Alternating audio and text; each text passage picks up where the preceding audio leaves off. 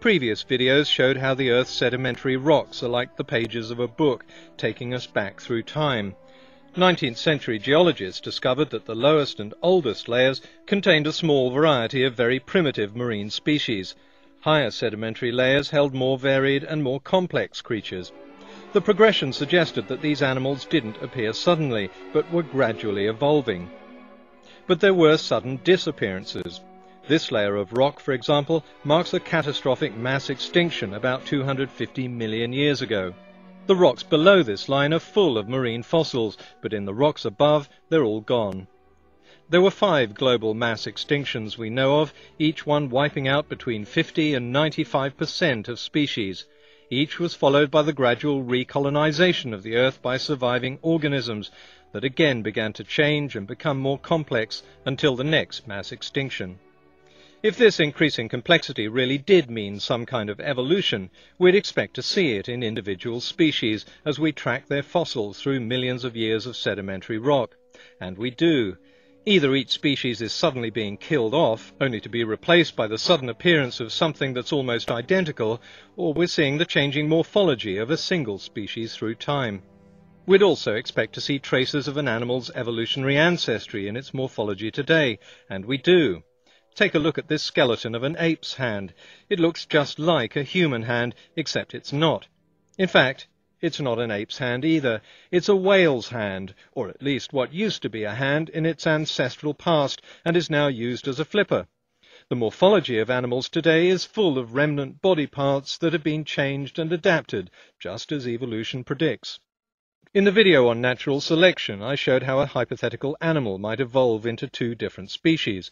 At first, the 2 types would be able to reproduce, then reproduce with difficulty, and then not reproduce at all. We can't watch it happening in mammals today because it takes several thousand generations, but we can see snapshots of it frozen in time. Modern horses, for example, separated from zebras several million years ago. They can still reproduce, but with difficulty, because a horse's DNA has 64 chromosomes and a zebra's 44. When an offspring is produced, it's sterile, exactly what evolution would predict. An even better example is found around mountains, where a species evolves as it spreads geographically. Each species can interbreed with the one next to it, but the species at each end of the line can't interbreed with each other. Among organisms with very fast reproduction rates, such as bacteria and flies, separation into new species has indeed been seen. This, for example, is a flavobacterium that eats nylon. It was found in a waste outlet near a Japanese factory that produces the stuff. The problem is nylon was only invented in 1935 and is completely synthetic and undigestible to other bacteria. Does this fit perfectly with evolution, and they evolved because of a mutation sometime between the invention of nylon and their discovery 40 years later?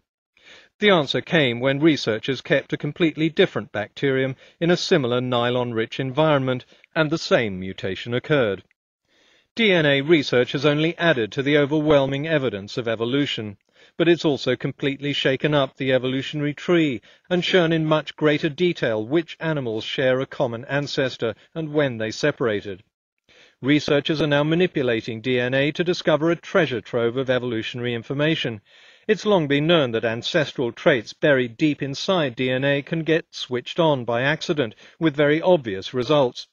But they can also now be deliberately switched on in research labs. Chickens, for example, don't have teeth, but their distant ancestors did, and the code for it is still buried in their DNA. Activate the right gene, and you get a chicken with teeth. One of the commonest misconceptions about evolution is that we never find a transitional form between one species and another. But the fossil record is full of animals changing from one kind into another. It's one of the reasons we know evolution happened. Every animal is a transition between what went before and what comes after. If you think we haven't captured the instantaneous moment that one species turns into another, that's because there isn't one. It's like asking, where's the intermediate form between this and this? We know that this species existed at one time and is now gone, and it seems to have been replaced by this species. We can scour the archives and dig up as many transitional photos of George Bush as we like, but we're never going to find a single shot of W changing from a baby into a man. What we will find are the various transitional forms in between. If you're talking about gaps in the record, sure, there are lots of them. This is all I could find when I googled images from the life of George Bush, so of course there are gaps. If I went on a digging expedition, I could probably find 100 more, but even if I had 1,000 chronologically spaced photos of George Bush, there would still be gaps in between. As I mentioned in the last video, we now know that evolution, just like the growth of George Bush, doesn't happen evenly. The few years in between this photo and this one mark very few changes, but there's been a huge change in the same period of time between this photo and this one. But even when evolution happens quickly, it's still not instantaneous. For some animals, we've got a very good fossil record, and the time gaps between fossils are small. This shows evolution very clearly. For other animals, the gaps are longer, and the record is far less complete. Yes, I get that a lot.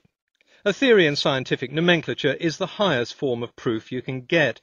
To go any higher, you have to enter the realm of mathematics. In all the sciences, there's still a lot more to discover, a lot more to understand, and a lot more to explain, whether it's atomic theory, the theory of gravity, or the theory of evolution. These are all called theories. So if you don't understand what a theory is in scientific terms, then they're what you would call facts. And using common terminology, evolution is a fact. It's so much a fact that researchers now depend on evolutionary theory to study antibiotic resistance and crop pests and new diseases and to develop new drugs. Understanding evolution isn't just important for understanding our past, but our future.